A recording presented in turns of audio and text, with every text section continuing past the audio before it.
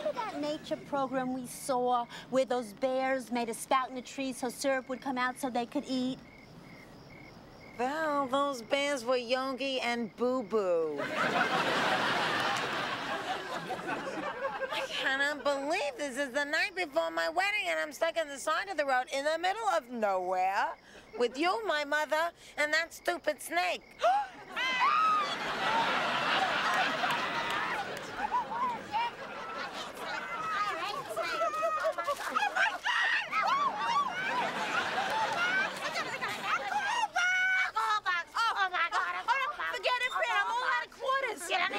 For a call box, Val. Well, I wish you would have told me earlier. We could have used the one next to the car. Hello?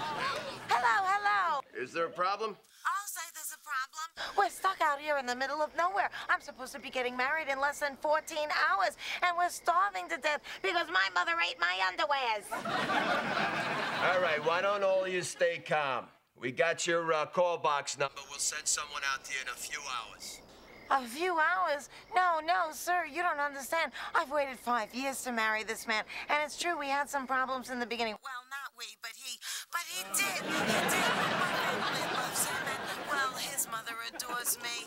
You know, it's really such a beautiful story. I mean, some say it's pathetic, but, you know, I'm going with beautiful. So what you're really saying is you feel terrible about this whole damn thing. And if you could, you'd get down on your hands and knees and apologize. Miss Fine. Apology accepted. Mom, pack my things. He wants me back. Smile. Oh, thank you, Miss Fine.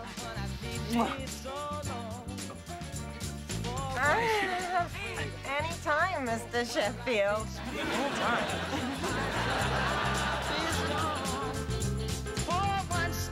Touch what my heart used to dream of. I love you. So, we agree then.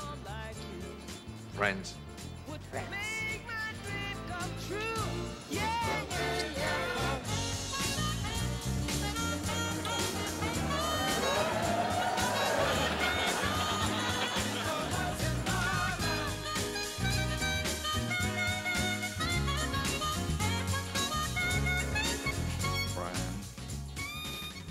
I love you.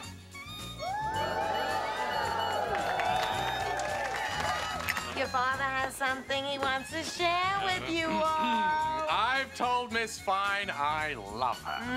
What else is new? Oh, yes, I didn't take it back. Oh, congratulations! Right. Will you marry me? What do you think? Oh, once I can sing. If this mine, you can take it. Lady, it's a beautiful story. My heart goes out to you, but I got one tow truck and a wedding is not an emergency. Yeah, how old? I'll send a chopper.